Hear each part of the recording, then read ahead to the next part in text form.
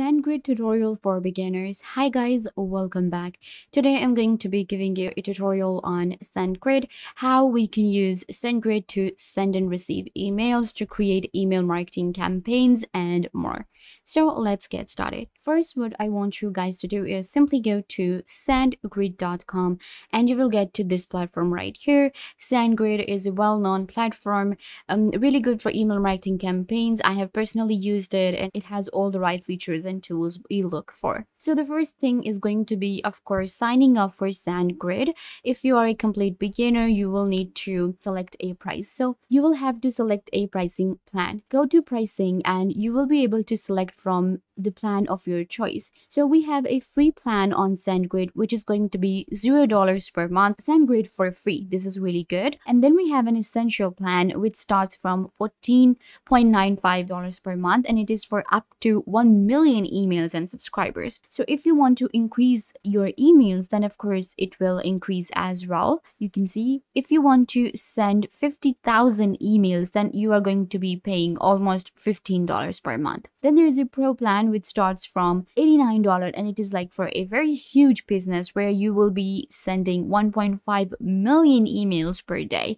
And then we have a premium, which is going to be custom. So if you have if you're sending 100 emails a day, then free plan is good as well. So I'm going to just click on this plan here and we will be able to sign up. The signing up process is really easy. You just enter your email address here and then you have to set up a reasonable password. Keep in mind the password should at least 16 characters, and then click on I accept to terms and services, click on create account, and your new account on Sendgrid will be created.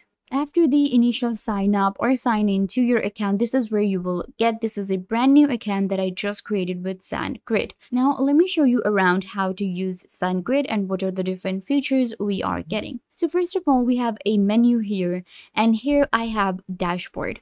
So in dashboard, I will be able to check the basic view of my Sendgrid, and I will be able to send my first email, and then we can also check our different email history. Then we have email API. Here we have dynamic templates and integration guide. Then we have marketing section, and here we most of the time work here if you are in marketing niche, and this is where I work as well. So we have marketing. In marketing we get automation, single sense, contact, custom field, sign off forms, sender, notification, and unsubscribe groups. Then we have our own design library where I can design templates for my email and newsletters. We also get stats, and here I will be able to check the expert insights, category stats, global stats, geographical stats of my subscribers and emails. Then we have an overview, browser stat, and more. So you don't have to go to any other platform in order to get stats. You can just go to this library here. Similarly, we have activity, suppression, and settings, of course. Now, first of all, what I want you guys to learn is how to add a contact, because that's the first thing. And then we can create an email for our contact that we just created. Go to marketing contact and it will open up contacts for you.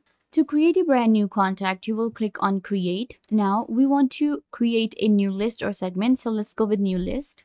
Give your list a name. I'm going to call it work, save list. And now I have a list here. Open it up, click on add contact, manual add. Now what you have to do is enter your contact information. So you will enter information such as first name, last name, email address, and then we can also enter their alternate email. Then we have address, country. Once you've added the information, click on add contact and a new contact will be created manually. We can also create contacts in different lists, and we can arrange our contacts in different lists according to our subscribers, work, unsubscribers, recently added, new, old. So you can just create different lists on Sendgrid. Now you know how to create a contact. If I go to the dashboard again, and let's go ahead and create our first single send, I will be sending an email. Let's go ahead and create an email on Sendgrid. Now we'll simply go to dashboard, or we can go to marketing, and in marketing we have single sends. We will have to set up a first sender information first. So you will enter a sender information. I'm going to enter my name, email address, and then we're going to add reply to. So to create a sender, you will enter first name, email address, reply to, city, and nickname. Click on create and a new sender verification will be added here. So now we have this information. Let's go to email API and go to dynamic templates, because here we will be able to create our templates for our newsletter and email. Click on create dynamic template. Give your template a name. Let's call it test. Click on create. Now you can see a new template has been created here. I can go to the design library now. And here I will be able to check all of my email designs and all my templates that I've created. Let's create an email design. We can go to the email editor. And once we click on email editor, it takes us to the editing section where I will be able to create an email now. So we can go to the build section. In build, we have text and columns, everything. All you do is drag and drop, and now I have text here. So first we add different elements to our email. We will add text. Let's go with image. So you're just gonna drag and drop wherever you want it to be. We have our own image library. We can upload different images. We have codes, buttons, spacer, divider, and unsubscribe button as well. Then we have tags that we can add. And in settings, we will be able to enter our subject, pre-header, categories, and more. So this is like a preview of how you will create an email on Sendgrid. So I'm just going to save it. As a complete beginner, you need to explore Sendgrid and then you can get started with your designs. All of your designs will be shown here in the design library. Of course, you will be able to check all of your previous emails that you have created or the emails that you want to create. Similarly, I can go to the stats section and let's go to overview. Let me show you how email look in Sendgrid. So this is our overview here, and we can get our own graphs and pie charts. We have different colors categorized into different things like such as requests, delivered, clicks, unclick, unsubscribed, bounces, block, and spam. Then we have requests and unique opens, unique clicks. So this is like an overview stats that we get on our Sendgrid. Similarly, we have settings. In settings, I will be able to set up all my account and I will be able to do the privacy and security settings.